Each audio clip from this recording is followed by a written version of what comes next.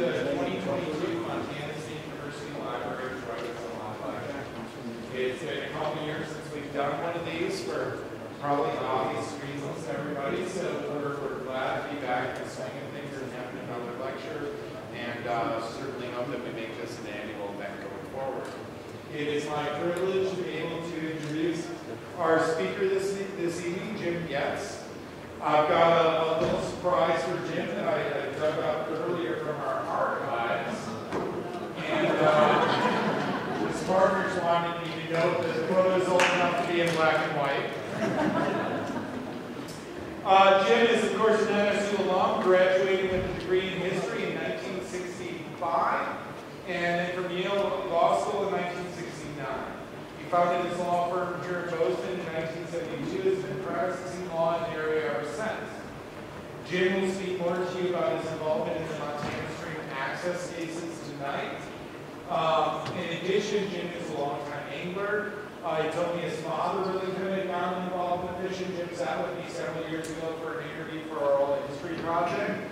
At that point, he told me his dad had even guided Big Crosby one time, if I recall correctly. So that's pretty interesting. I am sure that he is a better angler than I ever will be. But one of his longtime friends and cohorts, Tony Schoen, once said that he's glad Jim is a better lawyer than he is a fisherman, otherwise he's only been in trouble. But I think I stole that line from him, actually. But so Jim and his firm have donated his papers on stream access cases to us. So we have advanced Baldwin and Getty's BC legal files on stream access law collection. He has won multiple awards, legal awards, been a defender of the environment in Montana, a supporter of the arts in his alma mater, and just a genuinely nice, decent human being. So much to the point where he's ruined all those good lawyer jokes for me that I know he'll really be. Anyway, without further ado, Jim Goetz.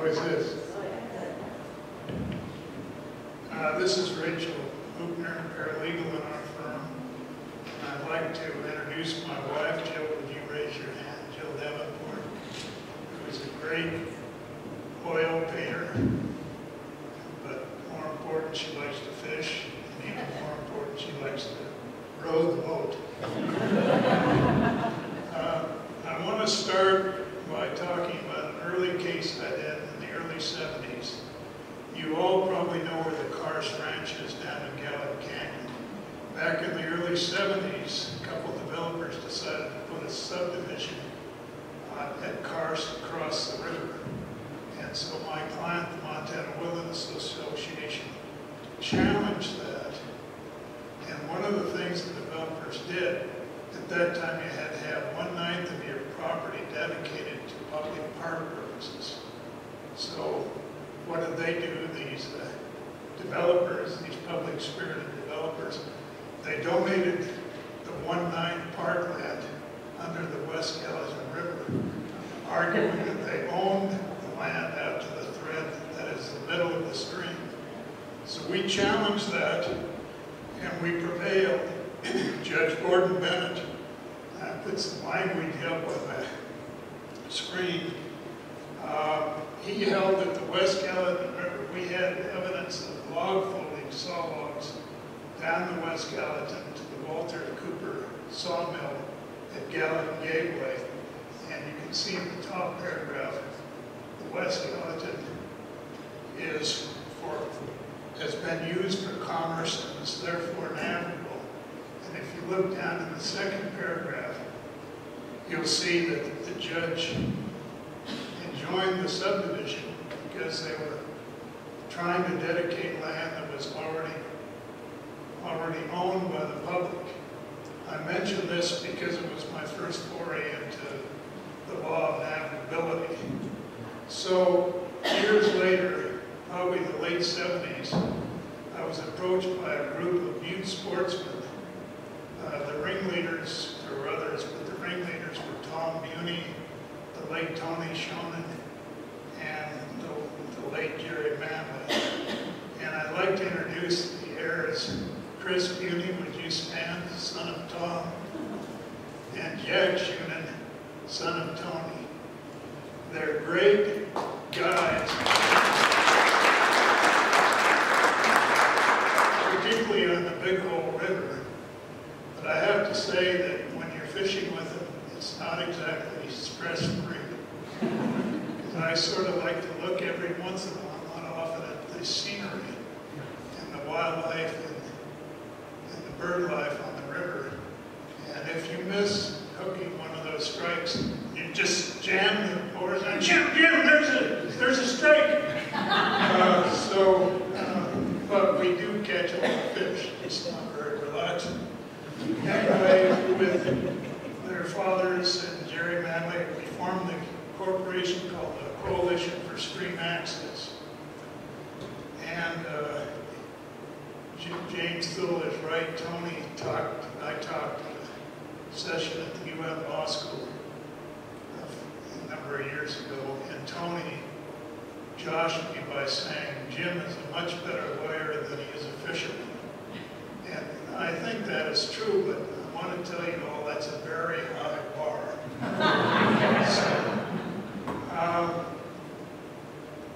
I want to show you a photo of Tony Schumann, the late Tony Schumann on the Big Hole. I think Jack was guiding then, and he had very nice fish. But for the guy who said I'm a better lawyer than a fisherman, bring up the next slide. Anyway, despite the hefty competition when they were interviewing me I was a pretty young lawyer at the time.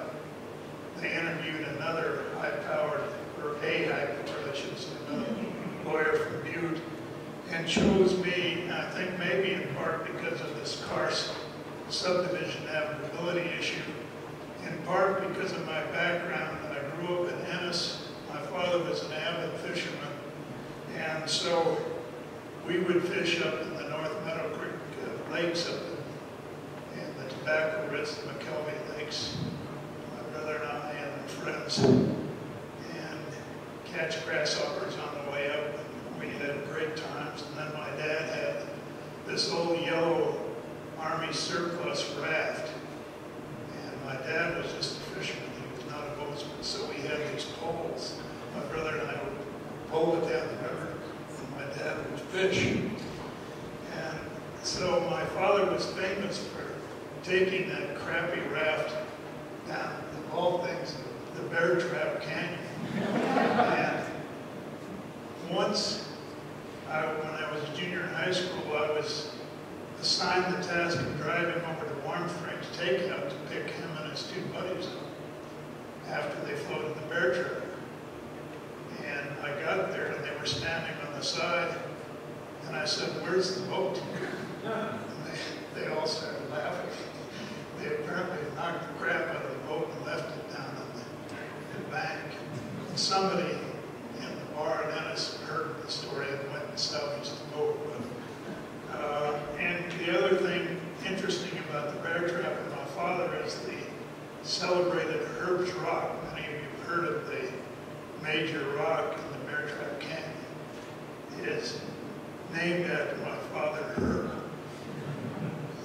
Anyway, I was hired, maybe because of the Zenith background, maybe the navigability of the Muscalatin, but probably because I gave them a reduced fee rate of $40 an hour. And it was a kind of a haphazard group that really did their best to raise money. And I'll bring up the next slide, please. This is a photo of my father with a very nice fish. I happen to have my camera there that day. That's at an undisclosed location in southwestern Montana. My father was not really big on trophy fishing. He liked to catch big fish, but then he liked to eat the fish and give them away. So one time my good buddy Jess Frisbee from McAllister was there, and Dad, when he was alive, said, "Oh, you got to see this fish." And he went down to the freezer in the basement and pulled up this fish that was obviously too long for the freezer because it was in a C shape, totally frozen. And he said, "Look at this." And that was his trophy fish. Jess just shook his head. But I have the next slide. This is my dad's idea of a trophy fish. That was given to him by his buddy from Butte, C.P. Lee. And that had a place in the Long Branch Saloon in Madison for quite some time. That's the closest Dad ever came to trophy fishing. Well, anyway, when I was hired by the Coalition for Stream Access, I set about researching the law and developing a strategy. And I learned some very interesting history. And if you pull up the next slide, there's a case called Martin v. Waddell from 1842. And what it says is when each of the original 13 colonies declared their independence, they became themselves sovereign, and in that character hold the absolute right to all their navigable waters and soils under them for their own common use. And the importance of that is when the 13 colonies broke away from Mother England, at that time, the tidelands were owned by the sovereign, the King of England. The colonies, therefore, there was no federal government then to speak of, took over that ownership. And it became ownership not only of the tidelands, but also of navigable streams. So that's the 13 colonies. Now the next step is what happens to Montana, Nebraska, and these other states, which were not the original 13. And the answer was found in 1845 in the case Pollard v. Hogan.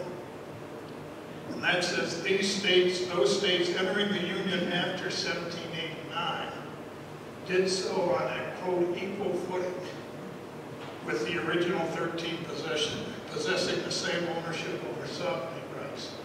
So when Montana came into the Union in 1889, to the extent that rivers were navigable, the bed and the waters became the property of the state of Montana, which is true of all the later admitted states. Now, the one interesting aspect that's interesting to Montanans is that back in the early 70s, there was a major case on the Bighorn River, which flows out of Wyoming through the Crow Reservation. And the Crow tribes tried to prohibit or regulate non-members from use of the Bighorn River. And eventually the Crow tribe, joined by the United States, sued the state of Montana over the ownership of the Bighorn River streambed. And there the court applied the same formula that we see here.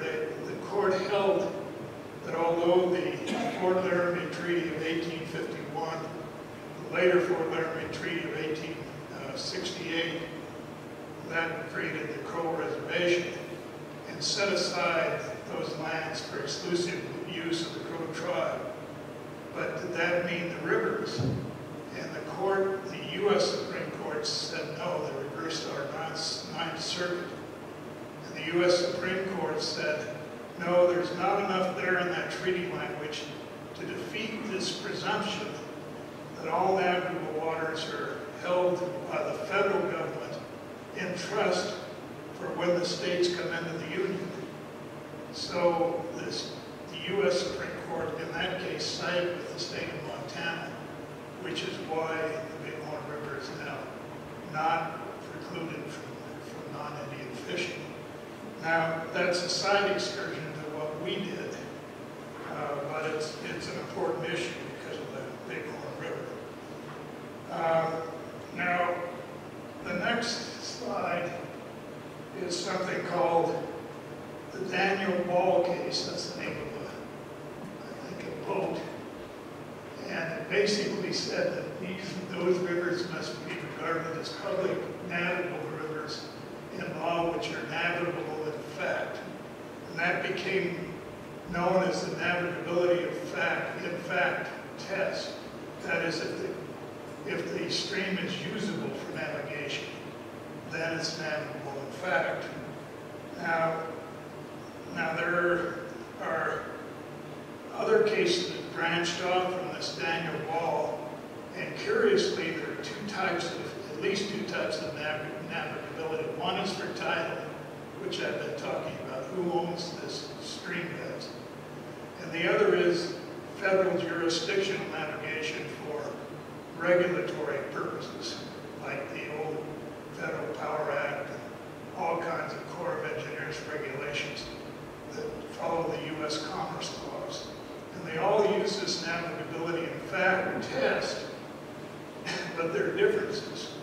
One major difference is that for title, there has to be navigability in fact at the time of statehood, whereas for federal jurisdiction, Commerce Clause jurisdiction, it can be any time, and it can be streams that are developed to be navigable and didn't have to be in the natural forms.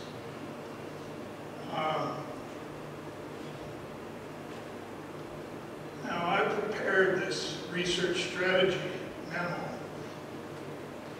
and what I said, bring up that other slide, please.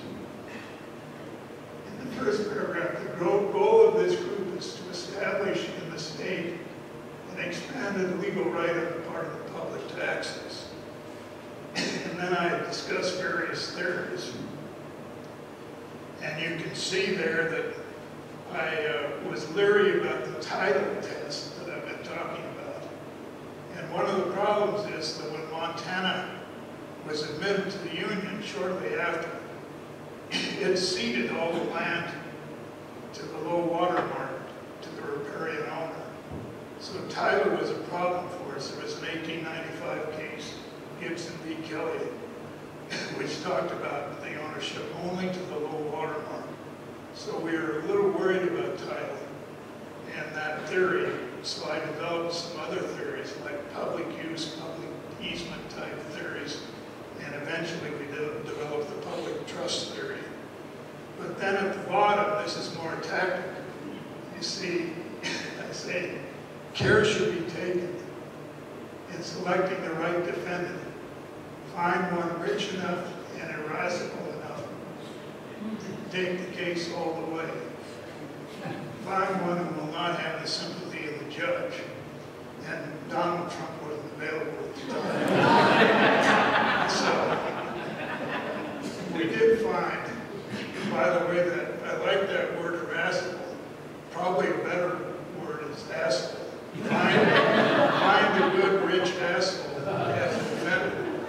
And we managed to do that.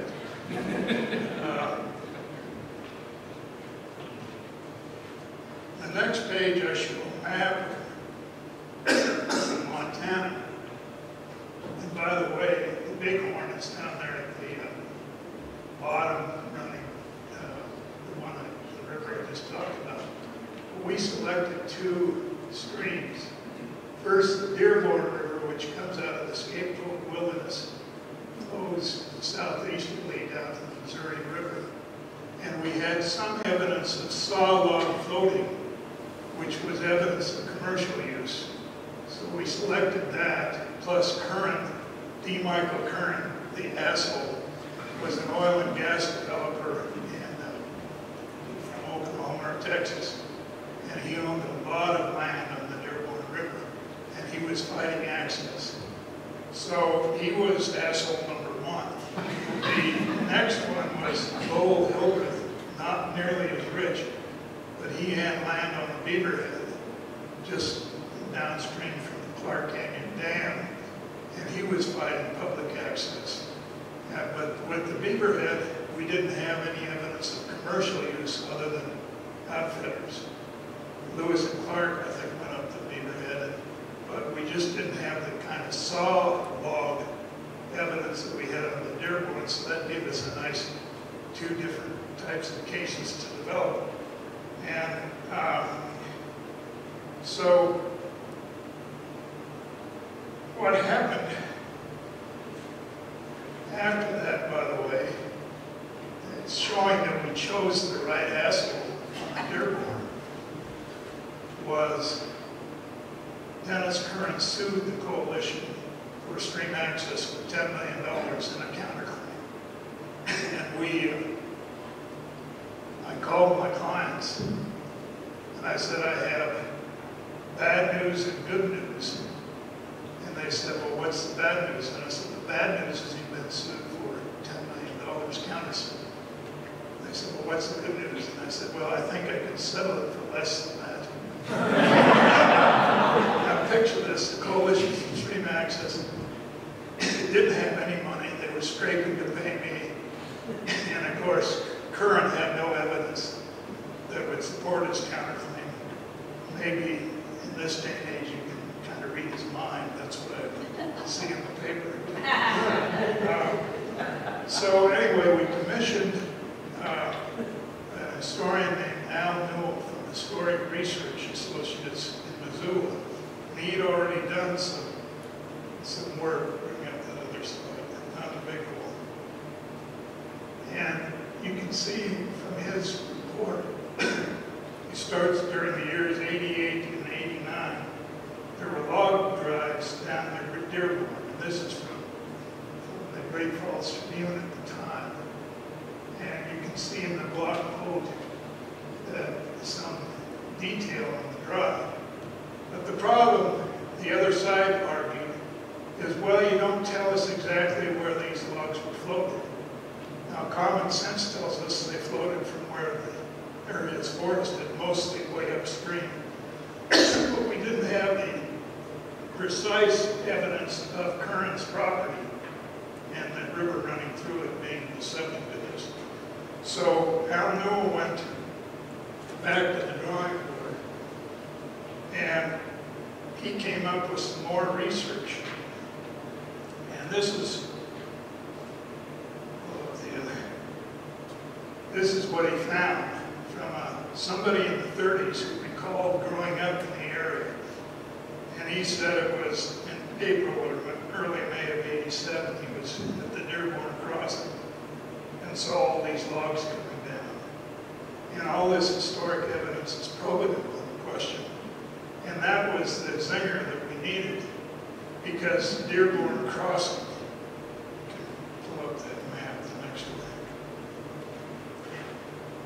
If you look up, right on the left-hand side, you see Highway 287 going up where it crosses the Blue River with the yellow arrow. That's where that's the old Dearborn crossing. The old Helena to Fort Benton Road cross right there. And if you look at the white squares, those are sections then owned by the Dearborn Ranch, which was D. Michael Curran. So that was very probative evidence for us on commercial use. Now,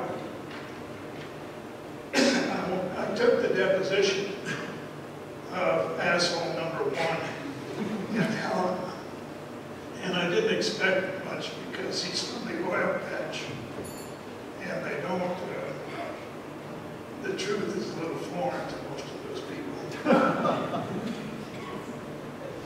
So his main argument, I asked him, well, what's your theory of the counterclaim?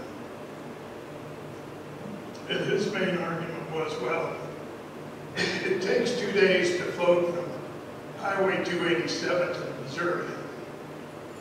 And so somebody's got to camp out. And it's on my property usually. And they vandalize the property and so on.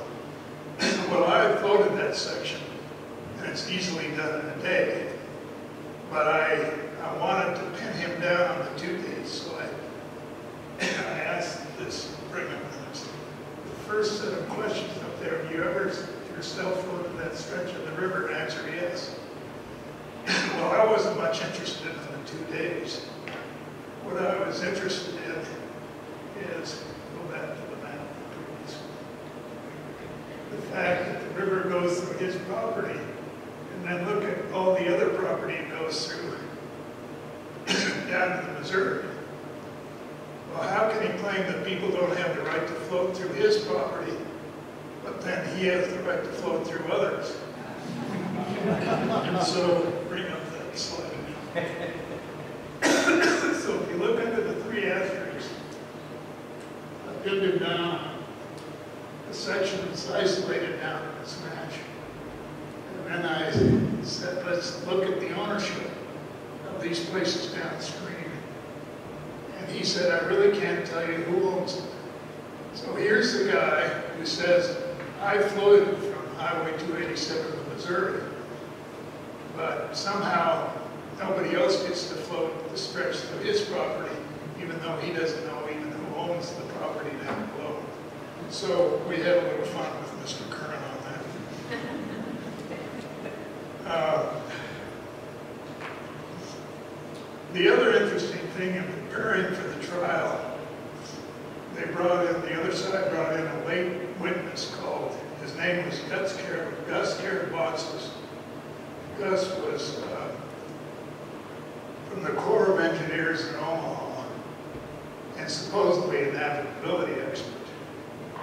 And so I took his deposition.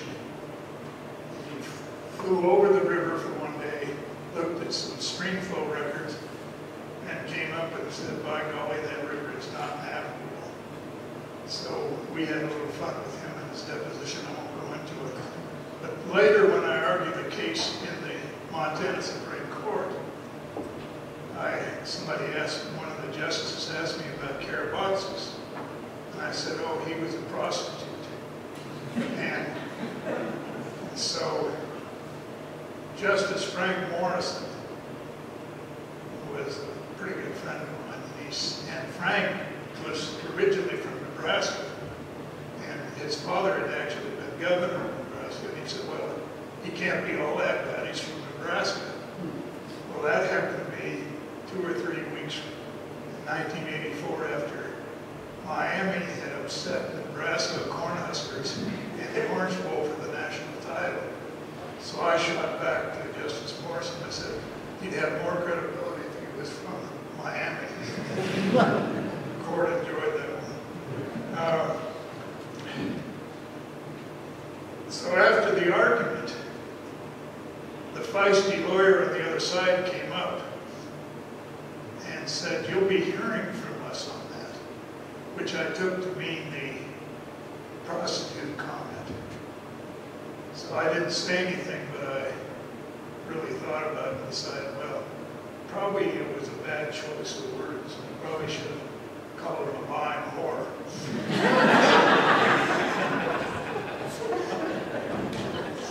Well, ultimately, we won the first stream access case, the current case, the Dearborn River case. And this is language. And it's very, very broad language for us. First of all, we were a little worried about the recreational use test. That's why we developed the Beaverhead case. There was some precedent for recreational use from Minnesota and other states. But the court adopted the recreational use case and adopted it in very broad terms. They basically held the capability of use of the waters for recreational purposes determines their availability for recreational use by the public. Stream bed ownership, and by the way, the court did agree with us on stream bed ownership. It did agree with us at the saw log floating test. But then until that's basically irrelevant. It's the question of use of the waters. And to the extent that waters are usable for recreational purposes, that's the extent. A very broad, comforting ruling by the court. and it held that a private party can't interfere with the public use of the waters. So then shortly after that, we tried the Beaverhead River case, and Judge Joe Gary here in Bozeman was the initial judge. He granted temporary injunction on the opening day of fishing because there was threat of chaining across the river. And then the other side substituted Gary out, and he called in Judge Jack Shanstrom from Livingston. Well, Jack Shanstrom was a well-known avid fisherman, particularly in the Yellowstone River. So later, Judge Gary chuckled at me and he said, well, from the frying pan into the fire. So anyway, Judge Shanstrom ruled in our favor too. And on the Beaverhead, I've got some language. They talk about the only possible limitation can be the characters of the water itself. And then the last sentence in the top quote, the public has the right to use the waters to the bed and banks up to the ordinary high water mark. So notwithstanding that ownership in Montana of the state was only to the low water mark, this ruling established the high water mark test. And then the last paragraph on the screen talks about barriers in navigation. If there are any, you have the right to the portage around them. And then the court in Curran and Hildreth, the Beaverhead River case, also embraced what is called the public trust doctrine, which I want to get to in a minute. But if we look at slide, the next one, 16. The Montana Constitution talks about the surface waters, and the all waters are property of the state subject to beneficial use. And I've thrown in a term called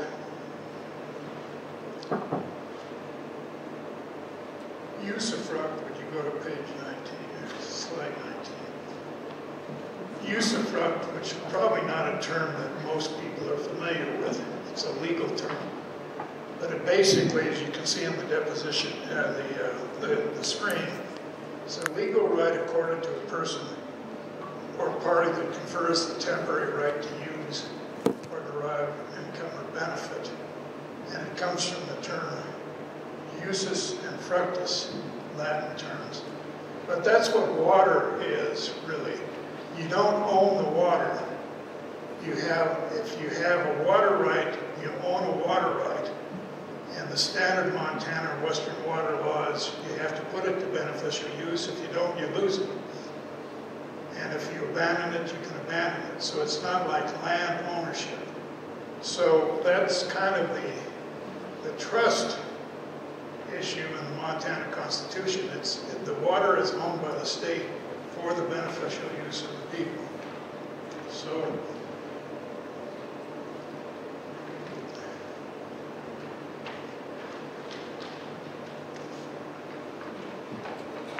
So I want to spend just a minute or two on the public trust doctrine. Go back to the public trust. Because it's become very, very important. The next slide, because the Hildreth and Curran cases largely centered on what's called the public trust. Well, what is the origin of the public trust? It's kind of a doctrine going back to Justinian law in ancient Rome, and then English common law. And its provenance is a little controversial. But anyway, Montana really embraced the public trust doctrine. And one of the cases that established the public trust is Illinois Central Railroad v. Illinois. And I've got the language there, I won't read it, but basically what happened is through some kind of corrupt shenanigans by the legislature, a bunch of Chicago lake frontage on Lake Michigan was donated by the state or given to the city of Chicago, which in turn ended up with the Illinois Central Railroad. And the court, and then a subsequent legislature tried to overturn that. And the court then upheld the subsequent legislature based on what's now known as the public trust doctrine, that the waters and the harbors are so important to the public that they can't be, the interests can't be abdicated by the state. And so that became a very central theme in our stream access cases. And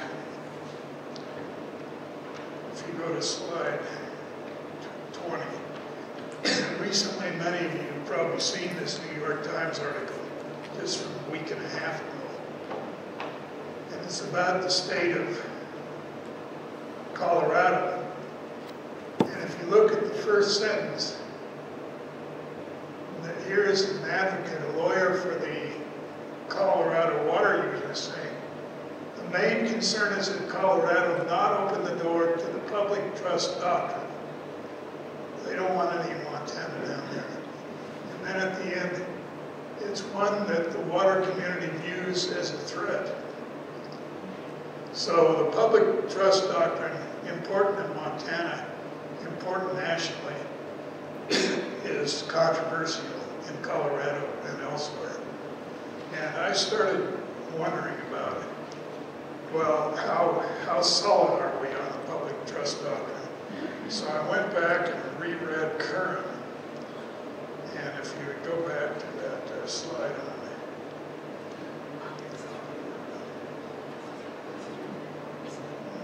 13.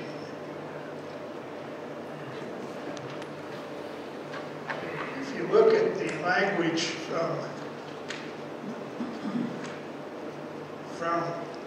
the current case, the Dearborn River case, you can see about 4 lines from the bottom, the Constitution and the public trust.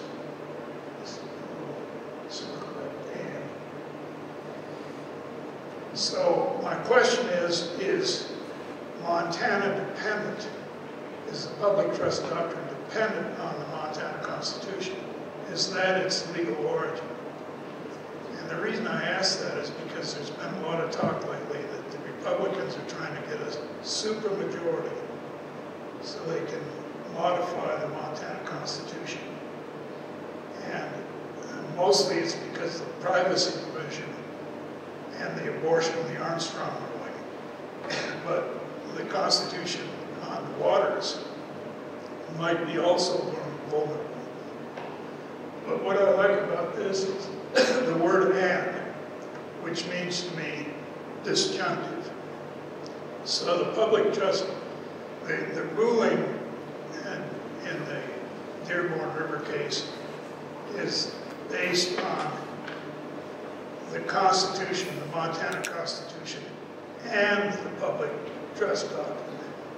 It would say the public trust doctrine as based on the Montana Constitution. It's disjunctive. So even if the legislature takes a stab, either legislatively or a constitutional amendment to changing this, I think we have this very good language, and I think the public trust doctrine is incredibly helpful to us on that score. Now, I want to just talk briefly after we won Kern and Hildreth. Then the 1985 legislature met in a very factious session, and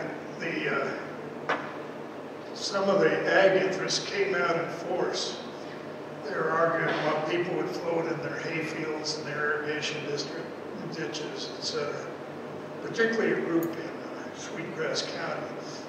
The main mainstream agricultural interests back when they were sane Republicans actually agreed that they need legislation And at that time, I was sort of indifferent because the Dearborn River case was so broad that we were in the driver's seat.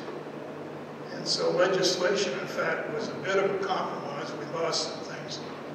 But it's better to have a law on the books on it. So it finally passed after very contentious. One of the ringleaders against it was Jack Galt, who was then a major rancher in Moore County.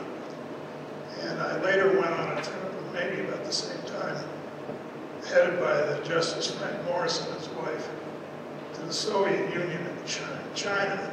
And Jack Galt and his wife, Louise Rankin, former Wellington Rankin wife, were with us on the tour.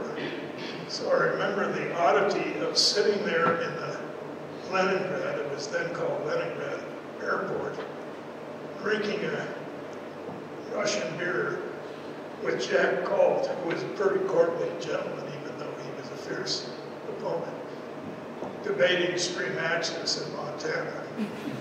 And anyway, the legislation passed. It was challenged. Fish and Game defended it.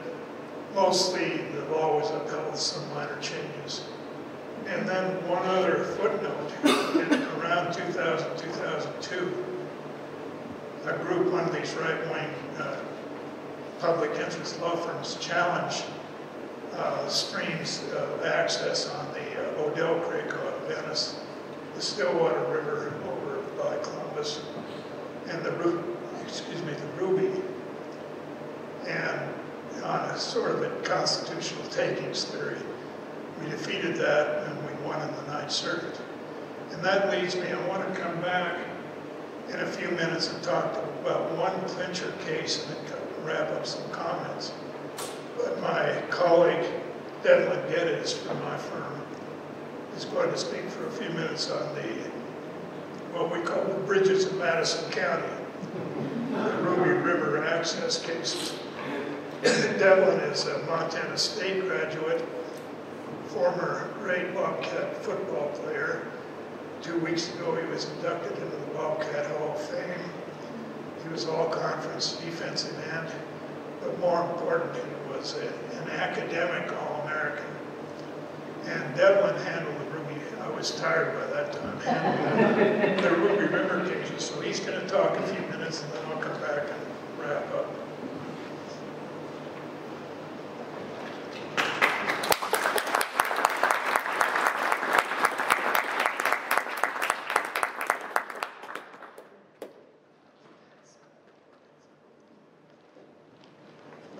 Thank you, Jim.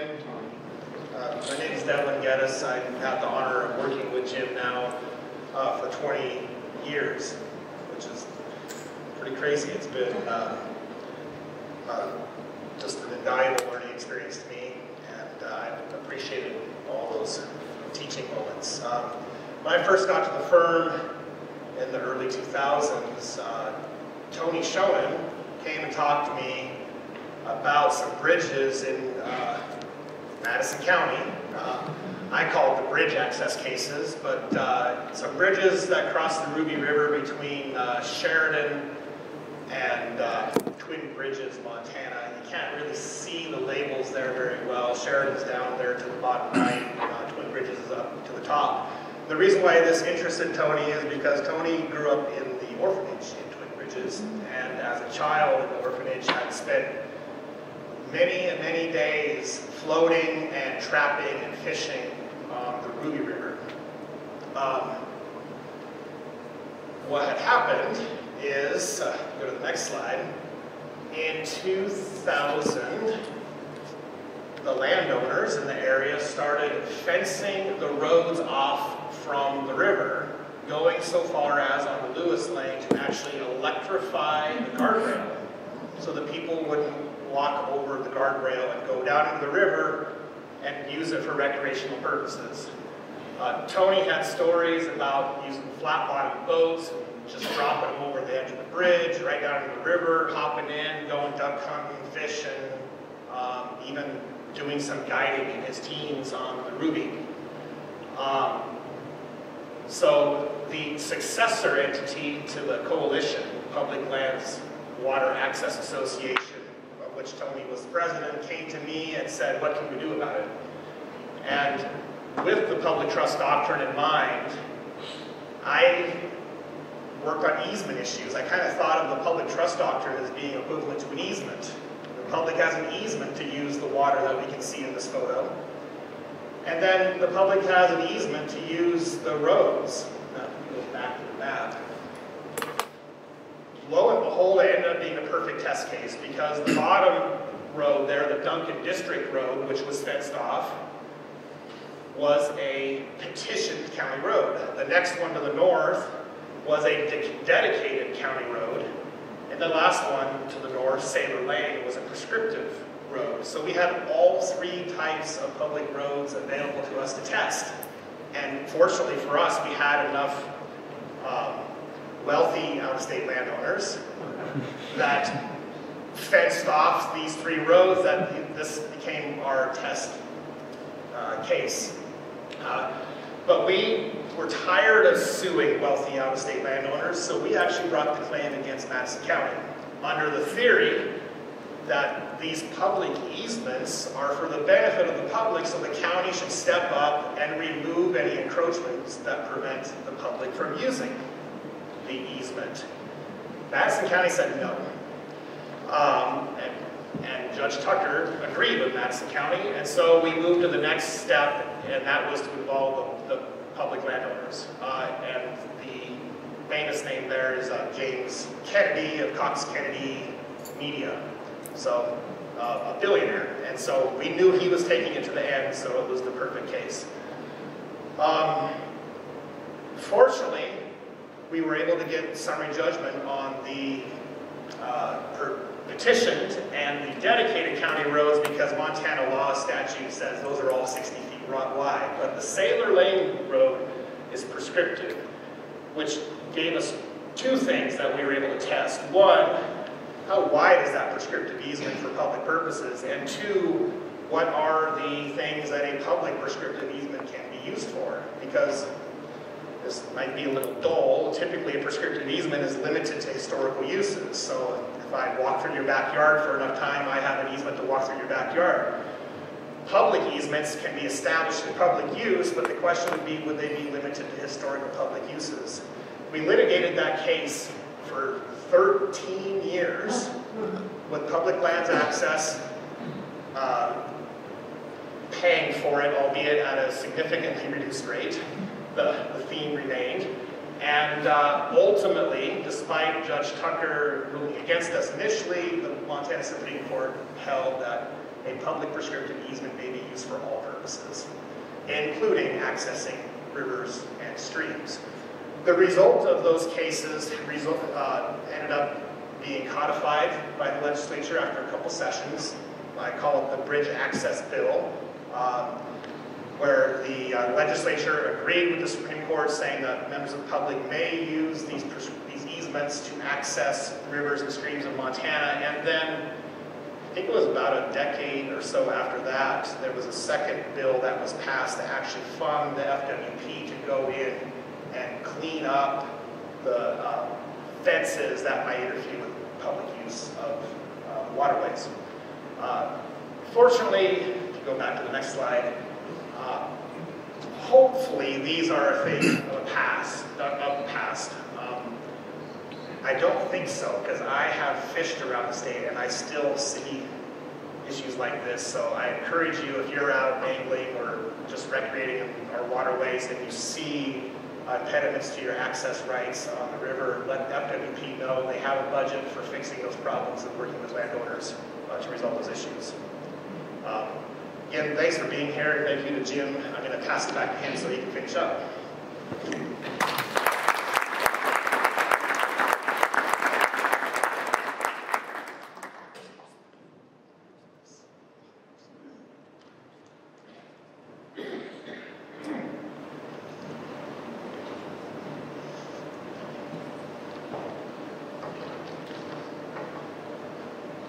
I'd like to wrap up with one final case. Some years ago, a lawyer in Helen approached my partner, Brian Gallick, who's in Eurasia, then partner Brian Gallick, saying, well, if the state owns the stream bed, why isn't the state getting rents for the hydroelectric facilities on the stream beds? Which was a good question. And he approached us because we'd done our work on navigability and stream access. So we developed a case with the late ex-partner Dick Dolan as lead plaintiff on behalf of the state school trust, suing a number of utilities, including PPL, saying you owe the state money. And we had strived mightily to sell this theory to the state attorney general, who was then Mike McGrath, now Chief Justice of the Montana Supreme Court. So I don't want to say anything bad about it. But they thought we were full of it.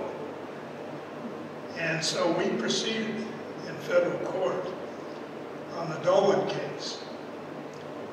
And we did a lot of research, and we survived the motion to dismiss before the federal judge. And then the state got interested, and they came in and took the case away from us, and then Judge Malloy dismissed Dolan and our clients. So the state took it over, and they ultimately won a verdict of over $40 million for the state school trust. Now then, PP&L appealed that to the U.S. Supreme Court, and it was argued on the other side by probably the top appellate attorney in the United States, Paul Clement, and the state managed to lose on that appeal. The U.S. Supreme Court held that you can't decide navigability on a total stream basis, that you have to do it on a segment-by-segment basis.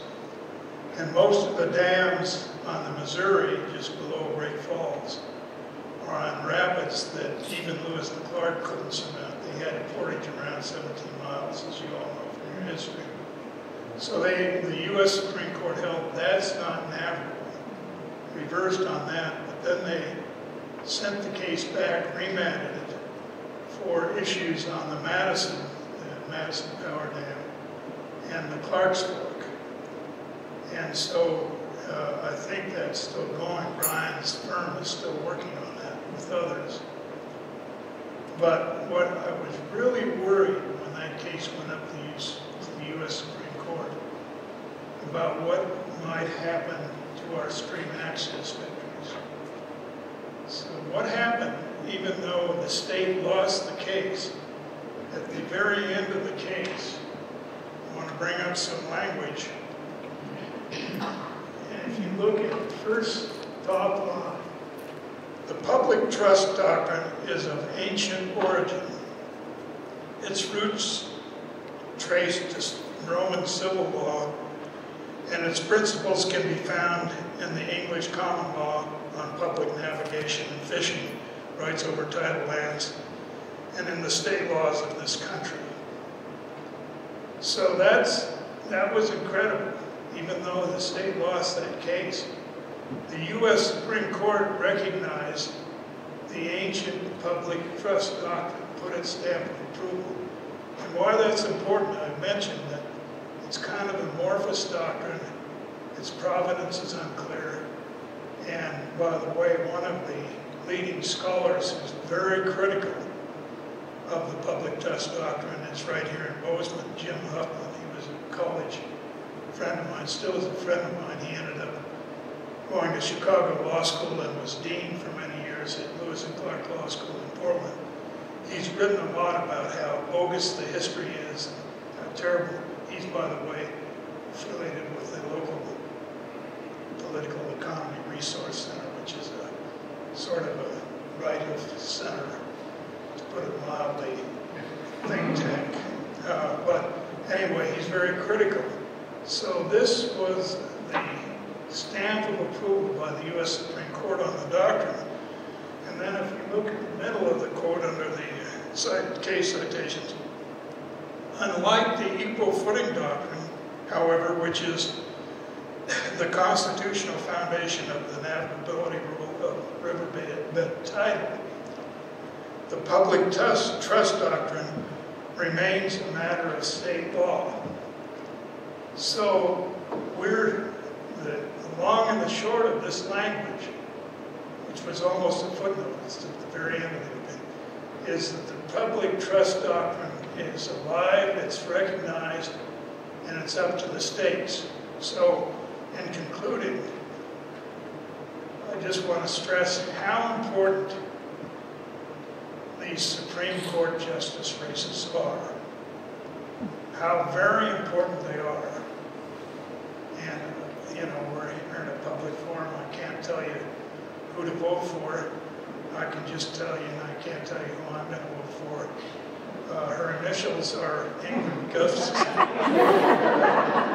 And it couldn't be more critical. I mean, of course, who we send to Washington is very critical. But this Supreme Court race is very, very critical. And particularly with this rumored effort to try to amend the Constitution. So that's all I had to say. We were lucky in those cases. I was happy to do them. They were fun. And we have, I think, the best stream access laws in the country. Thank you.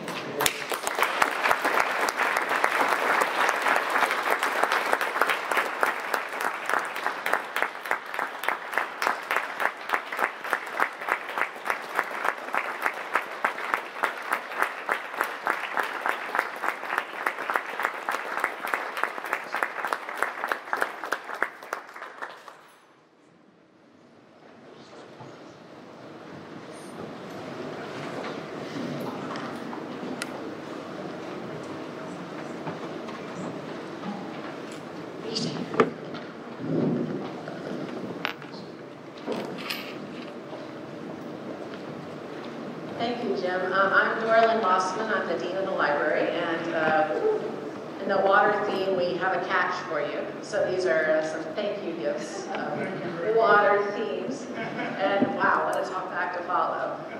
Yeah, so I just have a few remarks about the library, and you feel free to sit down if you want to. So I'm, like I said, Dean of the Library. I've only been Dean for 6 weeks, so you're my first crowd that I've gotten to represent the library in this kind of venue. I've been at MSU for 21 years, and so I'm not new to MSU, but I'm new in this role. And the theme of this talk has been waters belong to everyone, and I think this extends more broadly into what the library is trying to do for all of you. So information belongs to everyone, knowledge belongs to everyone, libraries belong to everyone, public education belongs to everyone. So this is all really closely related. And so things like this are possible because people have given money to help preserve information, share that information, make it available to future generations. So, as some of you may know, we have a trout and salmonid collection in the library that's preserving the history around fly fishing, angling, waters, all the things associated with that. So I want to thank anybody who's given towards that, and I thank you all for coming and taking advantage of the opportunity to share that information. I also want to thank, in addition to Jim for spending his time and for you spending your time, some of our staff who are here today. So Jim Poole is one of our archivists, and he's our lead person with Trout and Salmonid and outreach in those areas, and Ms. Guerra and Gavin Herzog, our staff who helped make this event happen. Jody Allison Bennell, who's our head of special collections, and senior archivist, who has helped make this event happen, and several other library folks are here. I have some envelopes in front of you. If you are interested in donating more, that would be great to help make events like this continue to happen. I also want to convey something that was an interesting conversation I had earlier tonight, the idea that what are libraries today? And one thing that the library is trying to do right now is trying to reduce the barriers to information. So we talked about the billionaires who are preventing access potentially to water and streams. there are a lot of things that are barriers to information. So right now we have a situation in higher education where textbooks are super expensive. And students are having to make choices between buying a textbook and buying their dinner. And so one of the things the library has done is we have a grant program about open educational resources. And this might be a new concept to many of you, but basically we can make textbooks that don't have a cost to students. And we can incentivize faculty to adopt textbooks that have been vetted, that are nationally, have a reputation on them, if we work together as a university community with other universities. And so over the past 3 years, we've invested $150,000 to incentivize faculty to adopt freely available textbooks, adapt them to their classes, and ultimately we've saved students $1.5 million in textbook costs because of that initial investment. So that's a big deal. If